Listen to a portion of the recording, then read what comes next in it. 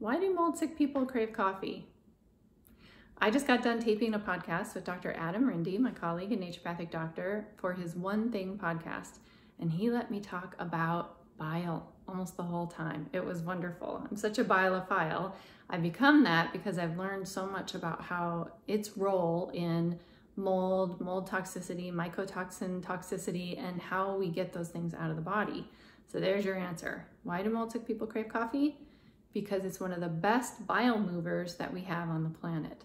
So it's going to be very important if you've been made sick from mold and you're craving coffee and you're ingesting a lot, that your coffee is tested to be mycotoxin-free, like a Bulletproof or something like that, because that's one of our biggest, it's one of those on the list of high rate of mycotoxin contamination, like also grains, corn, potatoes, peanuts.